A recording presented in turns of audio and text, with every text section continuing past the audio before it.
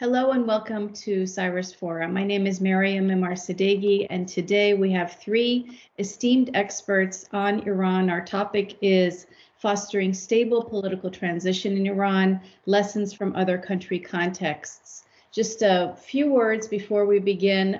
We started Cyrus Forum about a month before the brutal killing of Mahsa Amini, and our chief goal is to foster readiness for political transition in Iran so that Iranians can make the hard transformation from tyranny to democratic freedoms. We will do more of these kinds of discussions. We have done several, both in Persian and English so far, and I want to say welcome to Danielle Pletka, Reuel Marc Gerecht, and Michael Rubin.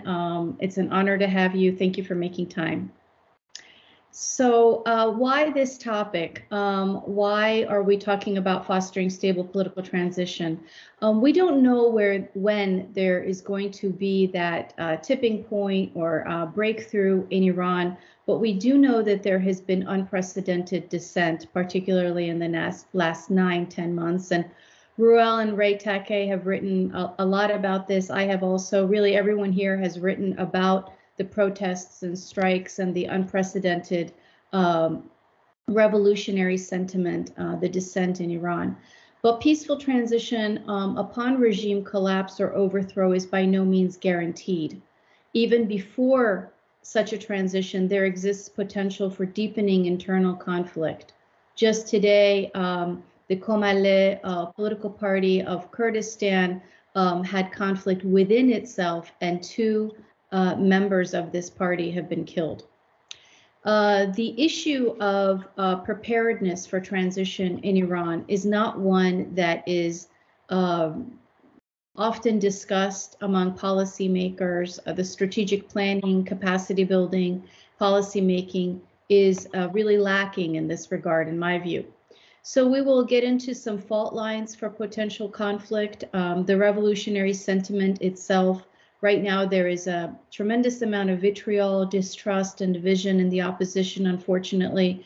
And there are very strong signs of infiltration and manipulation by the regime of the opposition. There is a heavy level of repression. There's ethnic tension and regime crackdowns in ethnic minority areas in particular. I mentioned the tension within ethnic communities, such as Kurdistan. Water issues are very severe.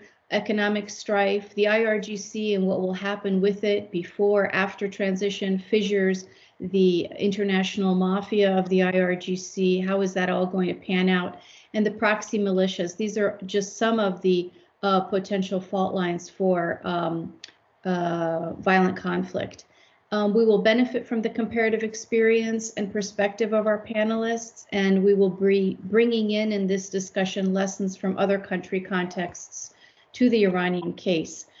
Each panelist will speak about 5 to 7 minutes. I will ask a couple of follow-up questions on their presentations, and then we will engage in a free discussion among all of us.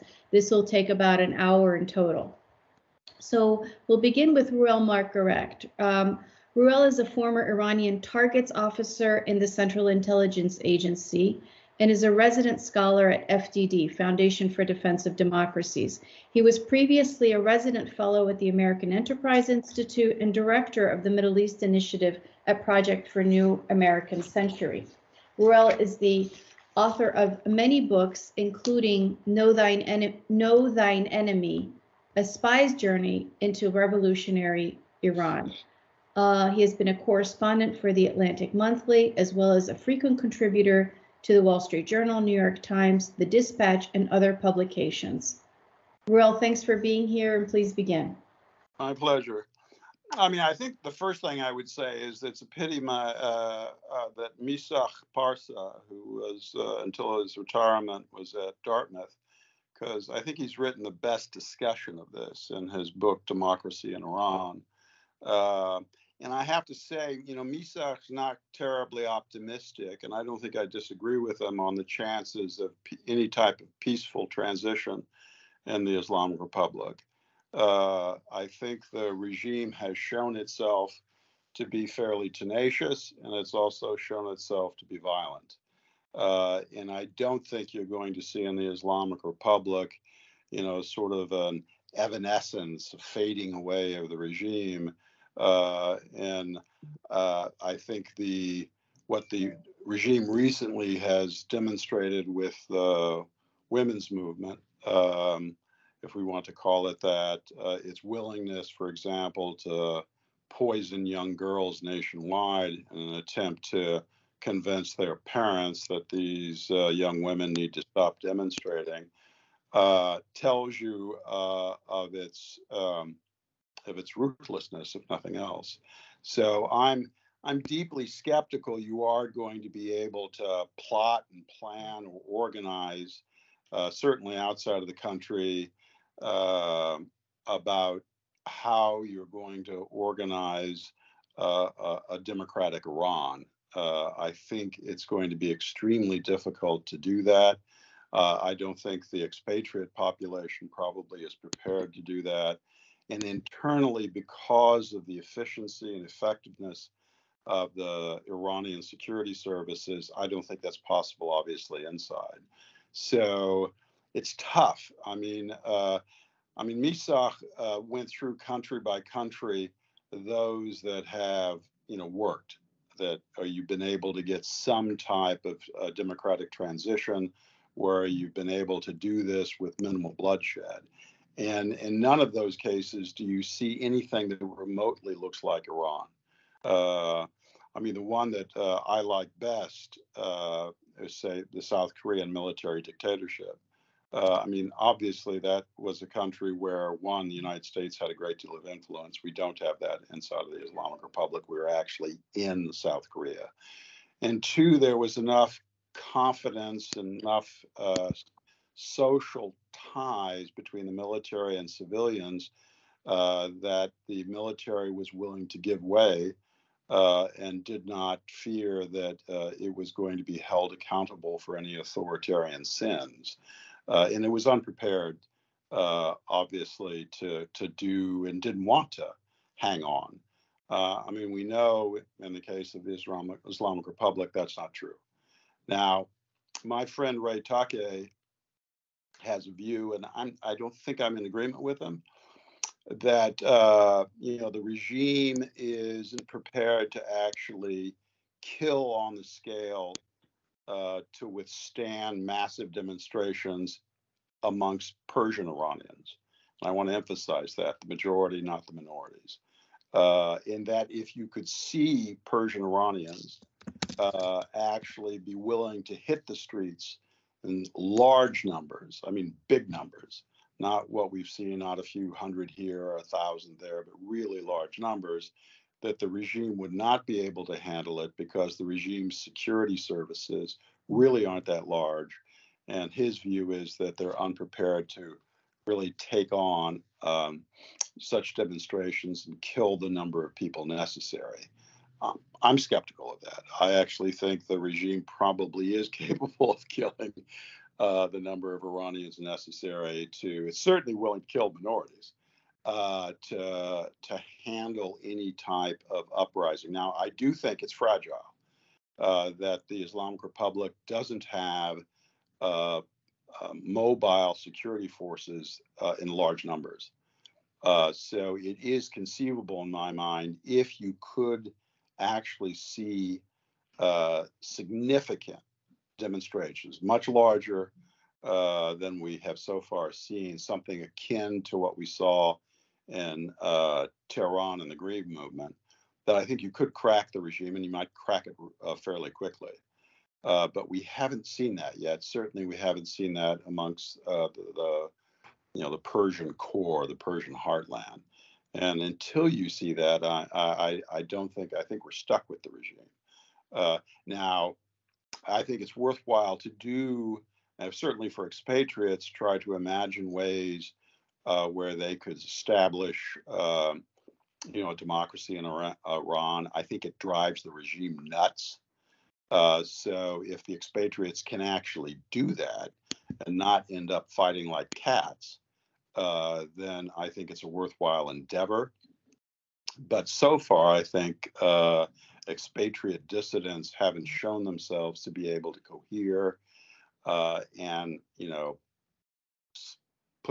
put aside their differences, which are sometimes substantial, to sort of develop, I don't know if you need a single voice, but certainly a movement, an organization that could, keep the spotlight on this. Because as we've seen, I think Western governments are quite quick enough to move away from the issue of human rights, to move away from the issue of democracy in Iran, and are going to fall back inevitably to the nuclear issue and oil. So the Iranians are really going to have to do this on their own. They're not going to get much support. I think the era, for example, of covert action support, that's not going to happen. Obviously, the Europeans are unwilling and aren't capable of doing that. And you're not going to have any bipartisan agreement on that in the United States. And unless you have bipartisan agreement, there is no such thing as any significant American effort, either clandestine or more overt, to support Iranian dissidents and certainly support the cause of democracy in Iran. It's just not going to happen. So I think with that, I'll stop. It's a little depressing, but I think it's probably a fair description of where we are on this. And you have to take it for what it is. Right. So how much, Reuel, do you see U.S. policy under the Biden administration affecting the success of the movement? Or do you think that it's neither here nor there? Well, I would say if the Biden administration's actions do have an impact on the movement, then the movement obviously isn't ready to succeed. The Biden administration obviously would like to have some type of, arrangement with the Islamic Republic that they don't do the final step to detonating a nuclear weapon. Yeah. And so the Biden administration, above all else, wants to maintain the status quo. I think they've already accepted Iran as a nuclear state. They've certainly accepted it as a nuclear threshold state. So its focus is going to be on that. Not on any conceivable human rights movement, democracy movement inside of Iran. So, like I said, Iranians have to do this on their own.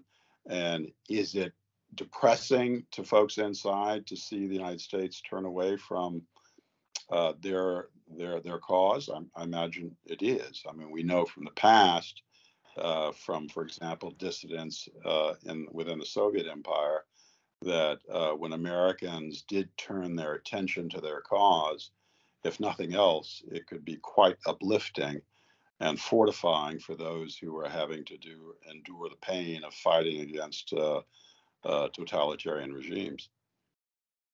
Okay, thanks so much. Okay. Danielle Pletka. Danielle Pletka is a distinguished senior fellow in foreign and defense policy studies at the American Enterprise Institute, where she focuses on U.S. foreign policy generally and the Middle East specifically.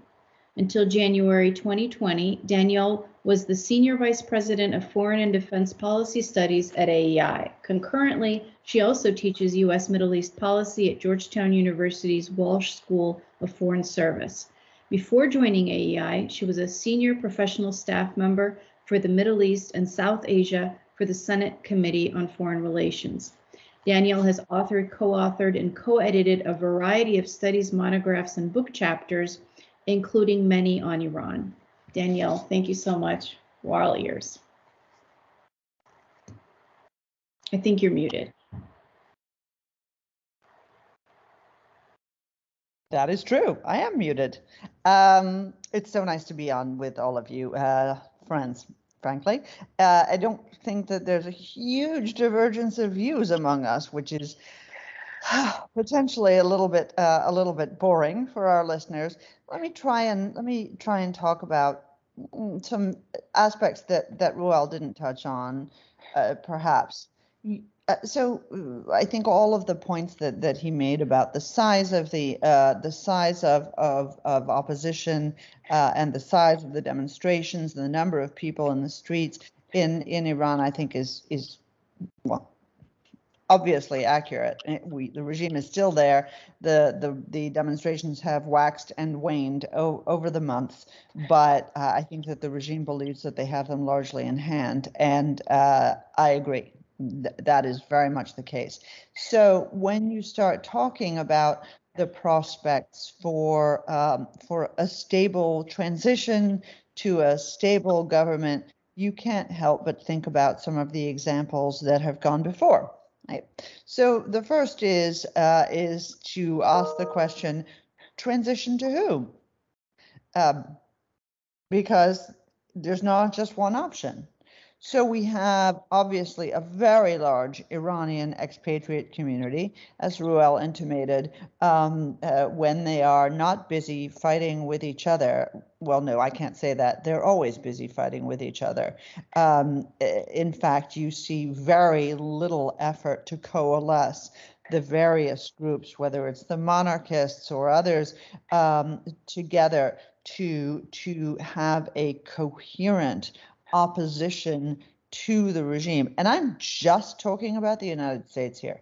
So, we also have very large expatriate communities, well, some in the Middle East, but in London, in Paris, in Berlin, and elsewhere, you have these huge Iranian expatriate communities, including people who left not at the time of the 79 revolution, who are now beginning to age, but people who left since, people who may have been too young, or they may have believed in the revolution and turned on the regime since then. In other words, this isn't simply a group of Shah nostalgics that we're talking about in the Iranian diaspora.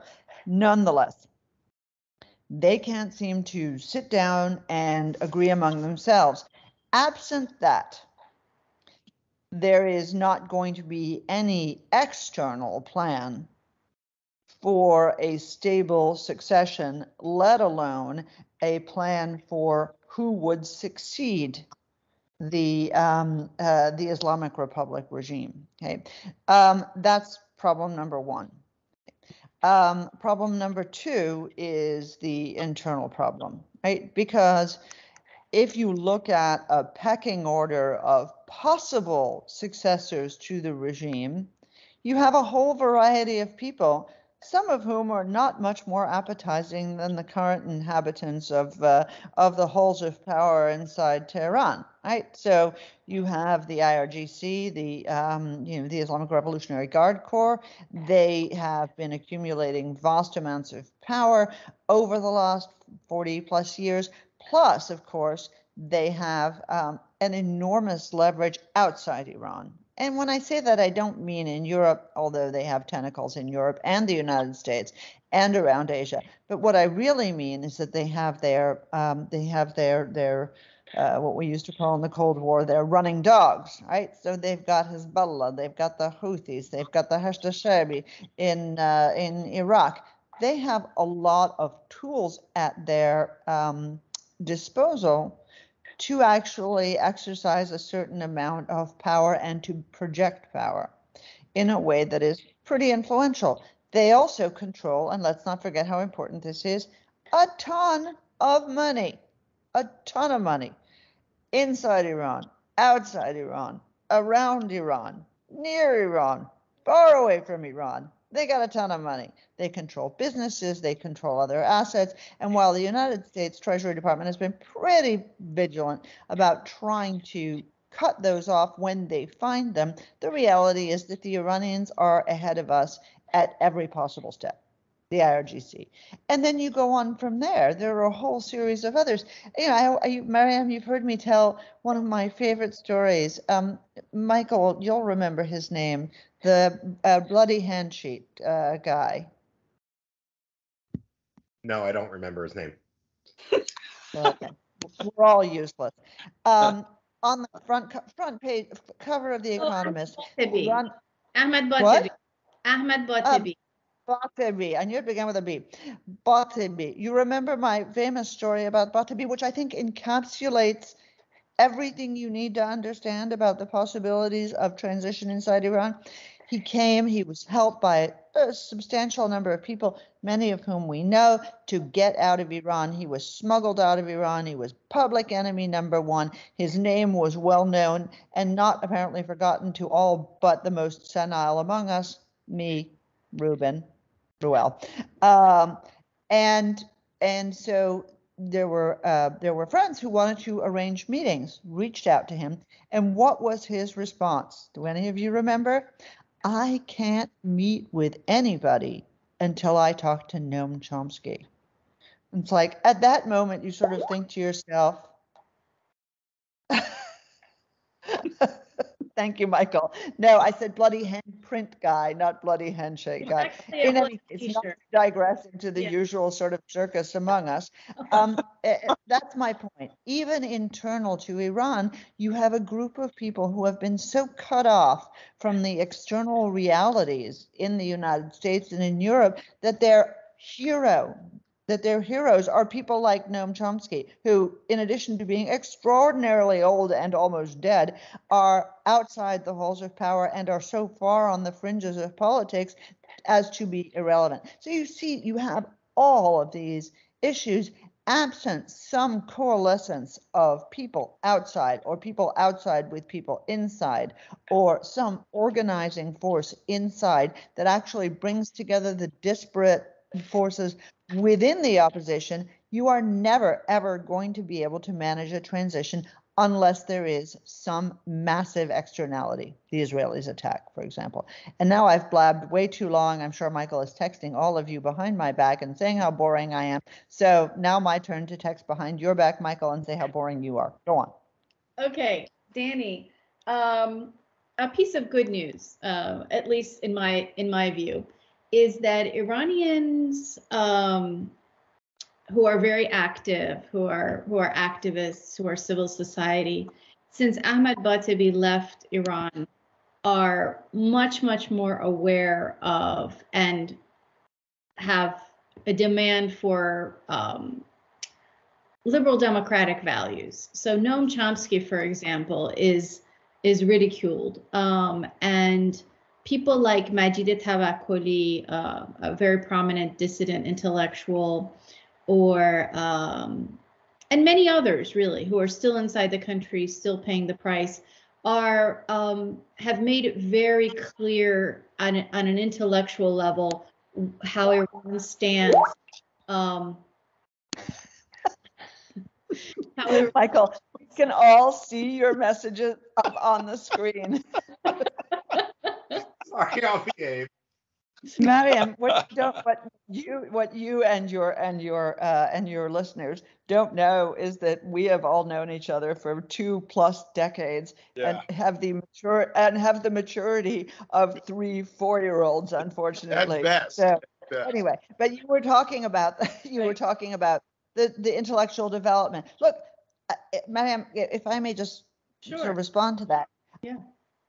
I have been sort of burned in the crucible on the Iraqi opposition. And when I think about the Iraqi internal and external opposition, I think about people of great quality and some of much lesser quality, but smart, deep, and with a professed commitment to very democratic and capitalist and market values.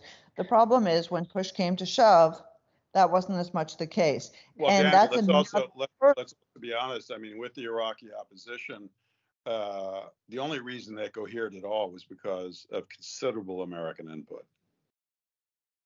Yes. Right. Yeah. I mean, these are all fact. This is not to say that this will never happen, because people said it would never happen in the Soviet Union. People said it would never happen in the Czech Republic or Romania or anywhere else, and it has. The problem is the much more trenchant example is what happened in the Arab Spring. Yeah. Everywhere. Right.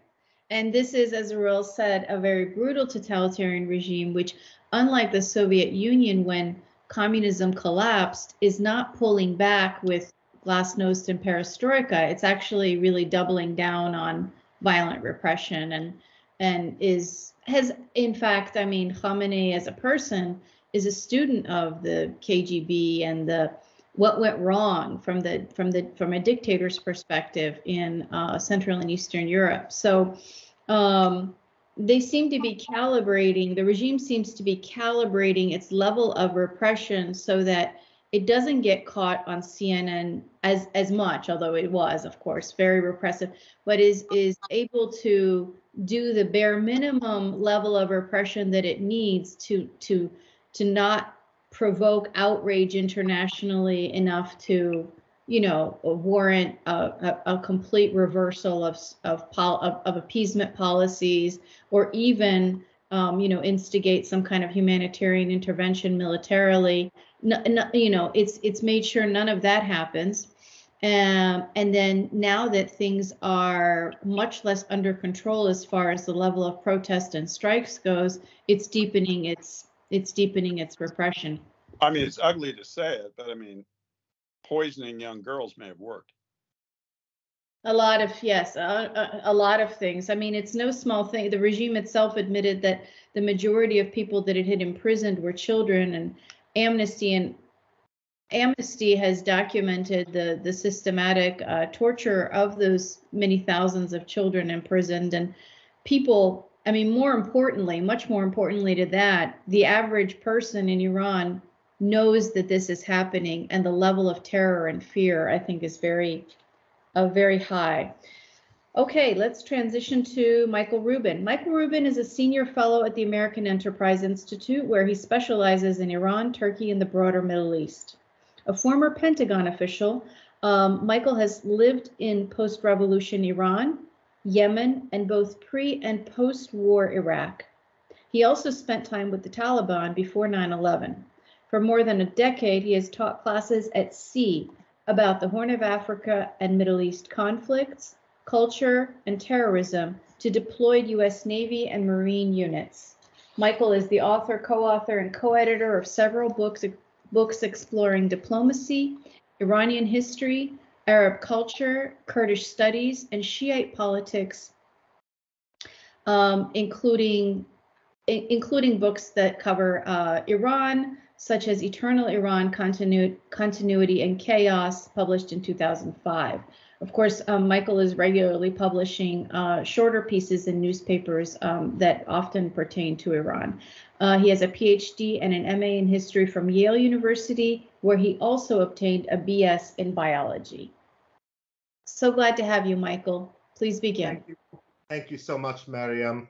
I share the pessimism of Reuel and to some extent Danny, but let me just outline the best possible outcomes, because when it comes to the US perspective, too often we are so busy counting the trees, we lose sight of the forest, we lose sight of what our end goal is.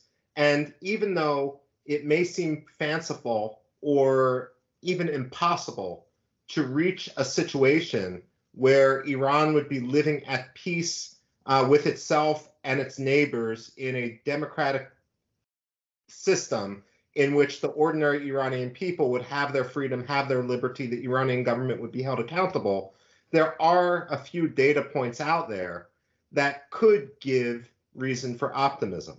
First of all, in Iran, democracy is not a foreign concept. Iran had an experiment with democracy in the first decade of the 20th century. And what's actually interesting about the constitutional revolution and what came later is, just as with the most recent protest movement, Iran was at its most democratic because, perhaps, it didn't have any single figure around which all of the political establishment rallied. Later on, when it did, be it Reza Khan, who became Reza Shah, be it Ayatollah Khomeini, be it Mohammad Reza Shah, that's when democracy evaporated. But in those early years, not a foreign concept. Now, it's also important to remember that Iran could be a force for stability. This is why the United States and the outside world needs to remain engaged in Iran, even if the ultimate decisions with regard to this issue are going to be made by Iranians alone. What happens in Iran doesn't stay in Iran. And if we look at all the areas that Iran has tried, that the current regime in Iran has tried to interfere with, destabilize, and so forth, if those were, if Iran were flipped to a force for stability, we'd be looking at a very different Middle East, and for that matter, a very different Africa and Asia. Now, we do have a number of unknowns, and Reuel talked a lot about this, and I largely agree with him. Will the Islamic Revolutionary Guard shatter? It frustrates me to no end that we often talk about hardliners and reformers in politics, but we somehow treat the Islamic Revolutionary Guard Corps somehow homogenous. The fact of the matter is they're not homogenous. And understanding the fault lines within that organization is what is key to any sort of successful transformation in Iran. They're basically Khamenei's Praetorian Guard. There can't be any muddle through reform until the Islamic Revolutionary Guard fractures. So what's our strategy on that? Will the successor to Khamenei be a single person? I mean, technically it doesn't need to be. You could kick the can down the road and have a council of leadership, and that would have any number of complications involving factional politics and so forth. But it's something to keep in mind. Too often we remain trapped by what we know in the current situation, and we forget that there's many more possibilities. When it comes to the Islamic Revolutionary Guard Corps, will there even be a transition, or will it simply be filibustered? You know, when Oman, the Sultanate of Oman, had its transition, constitutionally, they needed to complete their transition in 48 hours. In Iran, there's a process, of course, with the Assembly of Experts and so forth, but there's no timeline associated with that process. And so we're likely to have a situation in which the Islamic Revolutionary Guard Corps is not going to subordinate itself to a new leader or leaders unless they feel that that leader or leaders are under their thumb. I mean, Khamenei was a compromise candidate. That's no, I mean, now the factions are too big perhaps to balance. And that's also a reason to believe that even in the long term, where ordinary Iranians in their thirst for liberty might triumph, in the short term, it's going to be one heck of a fight. The only optimism I have here with regard to this is some of the most fraudulent movements. For example, the Mujahideen al-Haq, who have been very, very successful at attracting attention in the West, frankly, because they bribe a lot of people through donations and so forth, are going to be exposed as being completely without influence, completely without power, and completely irrelevant. And so even if we face a much broader fight into the future, it will be good to be able to throw Mariam Rajavi into the dustbin of history, where quite frankly, she belongs. Now, you asked your question about what parallels are there. And I agree with what Danny just said with regard to what we've seen with the Arab Spring, and quite specifically with regard to Syria. Perhaps the lesson Syria took in the Arab Spring was not to give up the way Tunisia, Ben Ali, or Egypt did. Now, Egypt's an interesting parallel there, however, because why did Hosni Mubarak lose his position? It's because the Egyptian military, which dominated business in the same way that the Islamic Revolutionary Guard Corps distorts the Iranian economy, decided that their best outcome would be to protect and preserve their business income. And if that meant getting rid of Mubarak, so be it. So there's an Egypt parallel. There's also the Michael Egypt parallel is, I mean, there really was no revolution. It was just musical chairs. Well, we can debate that at a different time. Yeah. But yes, I mean, what I find interesting with regard to Egypt is not so much the first revolution, but the so-called counter-revolution, how millions of people on the street change sides. But I want to keep my focus right now on a different point, which is there's a parallel with China. Because when we look at how the Iranians have repressed ordinary Iranians in the current protest movement, they've learned their lesson from Ahmed Batebi in 1999. They no longer bash heads because they know that will only increase anger. What they do is they use facial recognition software. They identify people and then they arrest them in the middle of the night 3 weeks later when they're not surrounded by friends, when they're not surrounded by family. And that's a tactic which they've learned from China. There's also a parallel, if I may, with North Korea. I mean, if we look at, for example, the history of the Chinese-North Korean relationship or the Russian-North Korean relationship, there's a parallel here to what we see with regard to the Islamic Revolutionary Guard Corps in Iraq. Now, when I'm in Iraq, most people assume that when it comes to the Iraqi militias, the Iranian-controlled Iraqi militias, that Iran is funding them. In reality, for several years, the flow of money has been going the other way. The Iraqi militias have been funding the Revolutionary Guard, have been funding Iran. These investments, which the Iranians have grown, have paid dividends. The reason I make the parallel to North Korea is we see how North Korea has come to the defense of Russia right now, decades after Russia has been supporting it or China has been supporting it. So the question becomes, when we talk about all these Iranian proxies, what might they do? I mean, it's a lot, even if Iranians don't want to fire on their friends, their neighbors, their family members, would the Houthis, would Hezbollah, would Kataib Hezbollah, Asaib al-Haq? The fact of the matter is, Iran has formulated all these mercenaries who can do their dirty work, and for that, we need to worry about. The last point I'd make before turning the floor back over, and then we can discuss Reuel's point. I didn't mean to be rude or cut you off. I just, before I lost my train of thought, is let me end on an optimistic note.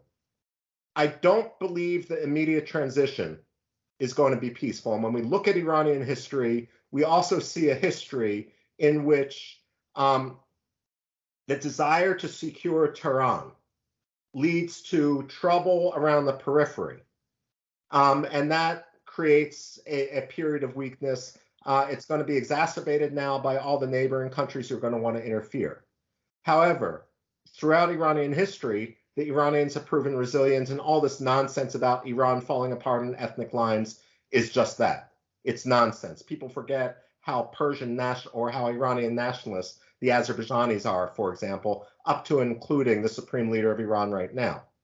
What I would say, however, is after we pass that test, after we face that test, if we pass it successfully, we know who the next leaders of Iran are going to be. The next leaders of Iran are those who are in prison right now.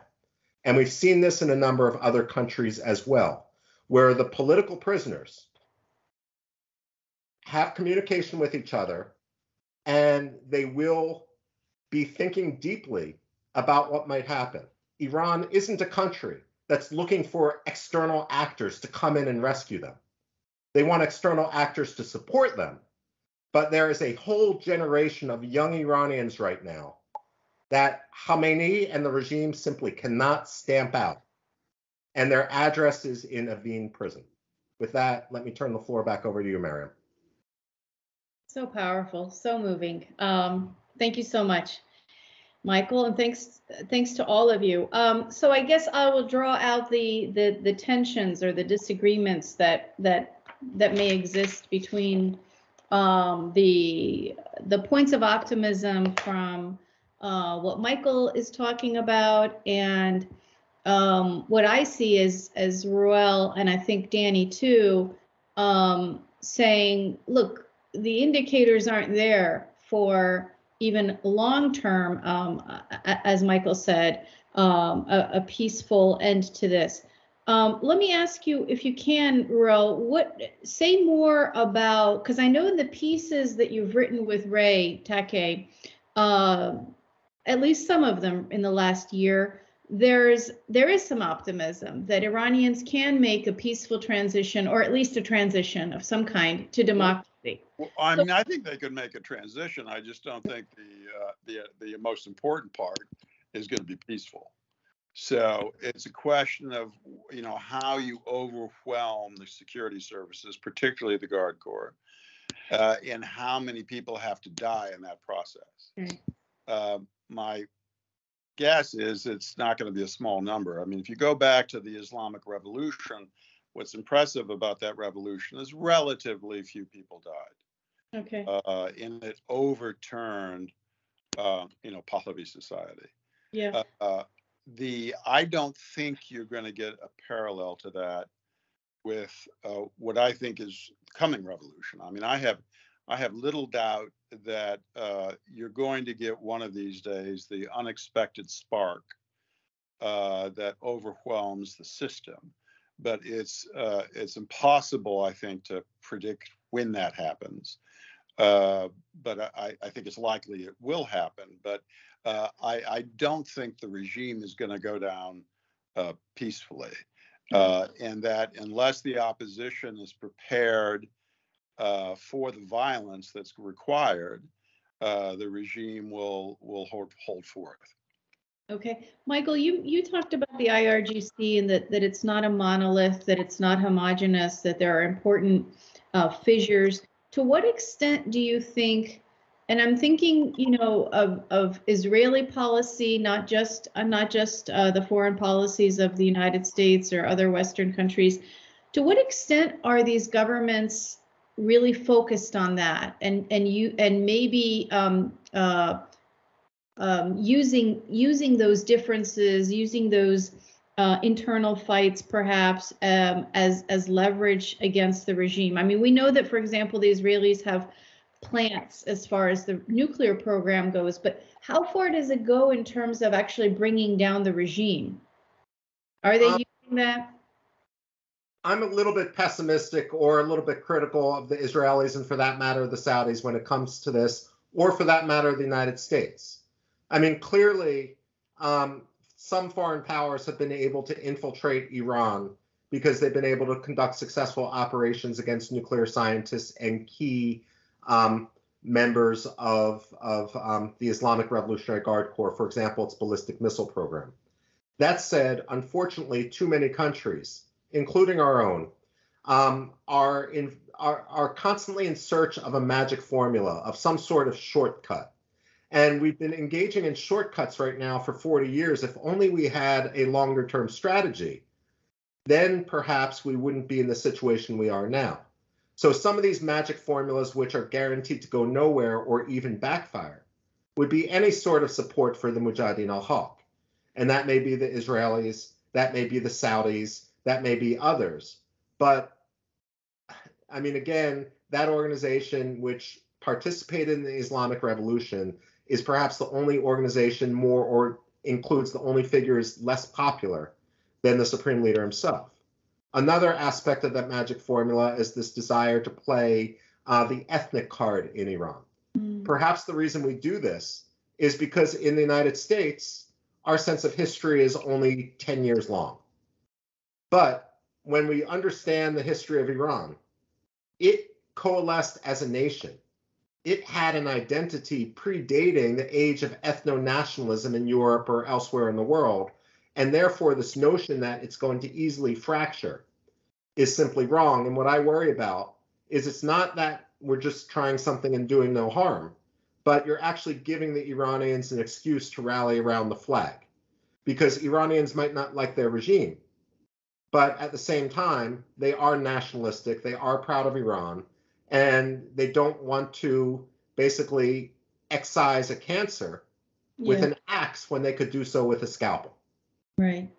So the last thing I would say is we do have a lot of strategies which I think could be tried, that in my view would be win-win. Let me give you one from the United States. The US Navy has hospital ships, for example, like the USNS Comfort. We saw these in New York during COVID. Why don't we send the USNS Comfort or the USNS Mercy or one of our hospital ships to Dubai and offer Islamic Revolutionary Guard Corps veterans free medical care? When I lived in Iran, one thing that was clear was that the Iranian government is horrible at veteran services. Whatever complaints we have in the United States, exponentially higher in Iran. Now, the Iranians would respond to that in two ways. Either they would let these guys go because it's easy enough to go to Dubai, or they wouldn't. If they let them go, that's a propaganda coup, that's an intelligence coup. It shows that the Islamic Republic is falling apart, even its sworn defenders. Michael, you could also have 4 million Iranians suddenly appear with Revolutionary Guard Corps documents. Okay. And Dubai said, oh, by the way, I need medical care. All the better. It's a propaganda coup. Yeah. Let me finish. The alternate is they're not allowed to go, at which point it increases internal dissension within the Islamic Revolutionary Guard Corps ranks. Would there be a possibility that they would attack our ship in Dubai? Not with the United Arab Emirates holding so much Iranian money. So what I do think we need to do is stop some of the short-term ideas, try some things which haven't been tried with our immediate goal. We need two visions. Immediate goal, whether it's US, whether it's Israeli, whether it's Saudi, whether it's anyone else, should be to fracture the Islamic Revolutionary Guard Corps, get them to turn on themselves. The long-term goal needs to be freedom for the Iranian people, not support for any autocratic government or the downfall of Iran itself. And one thing which I'm worried about in the United States, I'm worried about in Israel, I'm worried about in some of the Arab countries. When I look at Iraq, one of the things that we were most unprepared for, that we didn't have the foresight for, we went from Iraq being our enemy under Saddam Hussein to overnight it becoming our friends.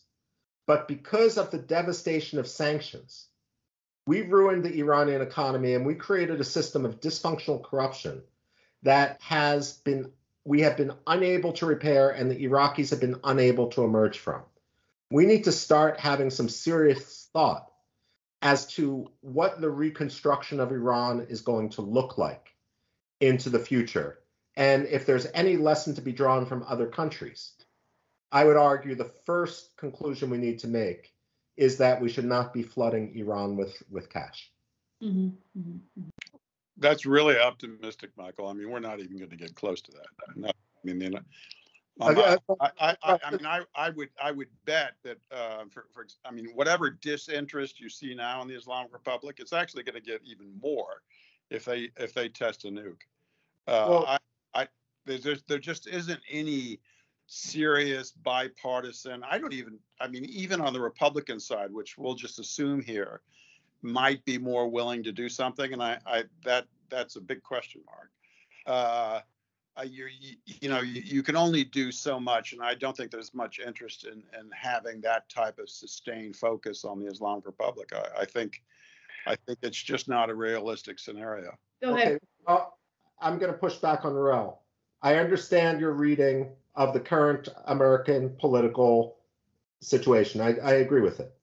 But you and Danielle and I were all at that conference in Gdansk in 2006 on the 25th anniversary of the Solidarity movement. And one of the big issues that we were looking at there, and people like Lech Walesa and others were discussing, was the fact that when change came, no one knew in advance when change was going to come. It happened instantly, and people were unprepared for it.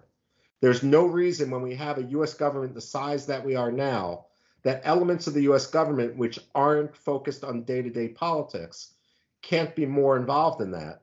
And certainly I'd say, look, there's no one better than FDD at some of these things. But within the system, just sparking the thoughts within our broader intelligence community, within our broader State Department and so forth, it would be a useful wake-up call. And so, look, I agree. Let me put it this way. I am pessimistic as you are, but I'm not defeatist. And the difference between being pessimistic and defeatist is with pessimism, you recognize the problems as you just enunciated, but then you have to figure out a way out of them. Okay, excellent. Let me ask all of you a question, and Danny, maybe you can comment first. The way you see the sanctions on the Islamic Republic right now, are they being used as a tool to further our long-term interest in a democratic Iran, or are they only focused on the short term and the nuclear issue? I mean, going to Michael's point about IRGC fissures, do you see the sanctions as being a winning strategy on that front, or is it possible that the sanctions make the IRGC more coherent and tight with each other? Well, I think both can be true. The aim of the sanctions, since we first began imposing serious sanctions on Iran in 1992 has always been tactical, not strategic, right? It's always been first about their missile program, then about their terrorism, then about their nuclear program. But we don't have a vision for what we want from Iran. And that goes for Republicans and Democrats. Right. I'd go further. If Iran didn't have a nuclear program, but it was just a state sponsor of terrorism, just a supplier of advanced conventional and unconventional weaponry to our enemies, we wouldn't pay any attention to them at all. Right? That, at least, is our experience if we look at other countries that are engaged in similar activities. I don't know, Lebanon, for example. In any case, so I think all of that is true. Have the sanctions empowered certain elements within Iran, including the IRGC? Of course they have. That's always going to be the case, right? Sanctions are, and especially when you have as mercantile and as innovative and as creative a society as that you have in Iran, including, by the way, among some of the worst people, you are going to find people who work their workarounds. Yeah, whether it's the black market or it's the illegal sale of oil, and they're always going to have a client because the world is full of shitty people. But so sanctions in the absence of a broader strategy is not a long-term solution for Iran. Sanctions in the absence of a broader strategy are a solution for the American politicians under pressure from people concerned about Iran to get this beyond the next election. That's it. Sanctions are easy. Right. So, and policy is hard.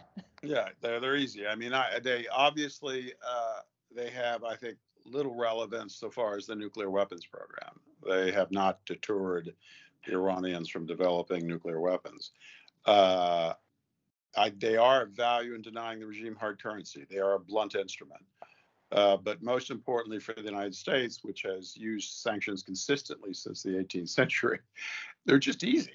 So you can get some bipartisan consensus to engage in sanctions. I mean, would that sanctions were part of a grander containment strategy? It's not going to happen. The United States isn't going there.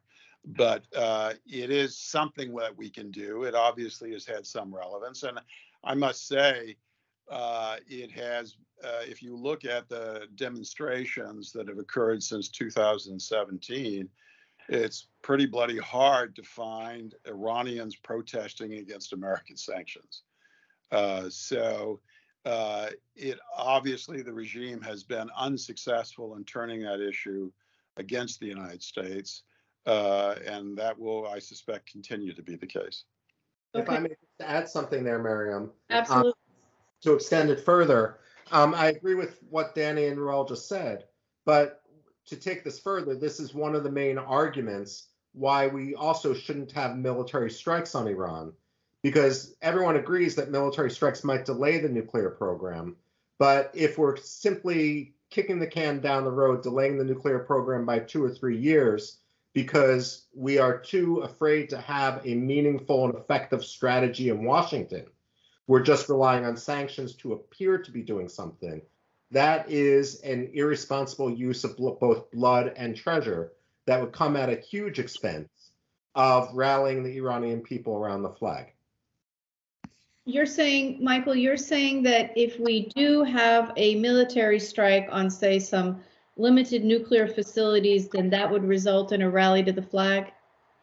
I do believe it would, and I understand that other people disagree and that this would be open for debate. That said, what I'm arguing is if we are using military force to delay making a decision on more effective strategies back in Washington, then that would be irresponsible, because it's just setting a stage like we had in Iraq for so long of mowing the grass, of strikes every few years, because the problem then is among the Democrats and Republicans in our own Congress, not being able to come to any meaningful decision on a long-term strategy. Yeah. So let's end on this this last question for me. I'm just personally very curious about this. When the this Mahsa Amini revolution, the woman life freedom revolution, was at its apex, was people were really highly mobilized. CNN was covering it all the time. The diaspora was having at least once per week protests in every major city around the world, practically almost. Did you perceive things differently then than you do now? Are any of the things that you said today, would you have said them differently or said something opposite of what you said back then? No. No.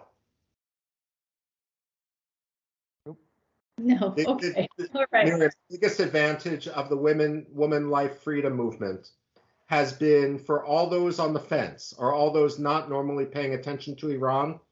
There can be no doubt that the regime itself is no longer legitimate in the eyes of the Iranian people.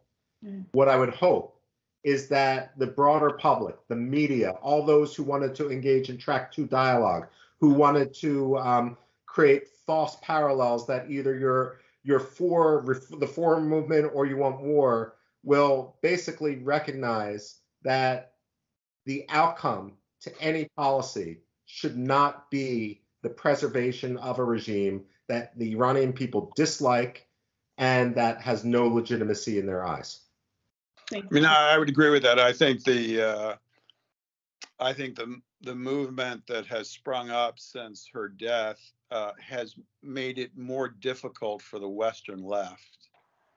I don't know if I go so far as to say embrace the regime, but cut it a lot of slack. Right.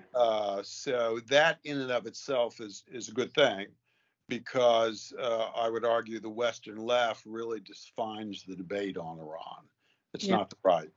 So that has that, for what it's worth, that certainly has been an achievement of that movement. Yes. Okay. Danny, any last thoughts? This is where you have the last word. Muted. I'm sorry. I'll do that every single damn time. I will say this as a note of optimism, not simply the optimism that comes from a surprise event. I actually think that persistence on the part of policymakers who actually want to see something happen can actually help. It can help unify the expatriate community. It can help unify people within Iran who need to believe that we care about them. And, I always tell everybody the same story, and I'll end with it, and it has nothing to do with Iran. Cuba is an issue as near and dear to the hearts of Cuban expatriates in America as Iran is to Iranian expatriates, and Cuba represents a pretty substantial threat to the United States as well. And so now even more with the Chinese. And we, when I worked on Capitol Hill, we passed legislation we had legislation, I should say, that imposed a whole variety of very stringent, very effective sanctions that denied the Cuban regime a large amount of money. And Bill Clinton was the president of the United States. There's no way in hell he wouldn't have vetoed that piece of legislation, which is still in force today and which has absolutely put a stranglehold on the Castro and its successor regime. But what happened? The Cubans miscalculated at a certain moment, and they shot down the planes of a Miami-based group called the Brothers to the Rescue. They did it in international waters. And the Clinton administration needed a response. And there was this piece of legislation waiting for them. And Bill Clinton signed it, and it is now the law of the land. You never know, once you tee up the right circumstances, what can happen and who in the regime can help you achieve those, by miscalculating. So that's my note of optimism. The Iranians make lots of mistakes. We should be ready. Excellent. Excellent. Well, thank you everyone for watching. And Danny, Reuel, Michael, thank you so much for your time, really. Thank Sorry you. for the technical troubles. Take Yeah. care, Mariam. Bye, guys. Thank you. Ciao.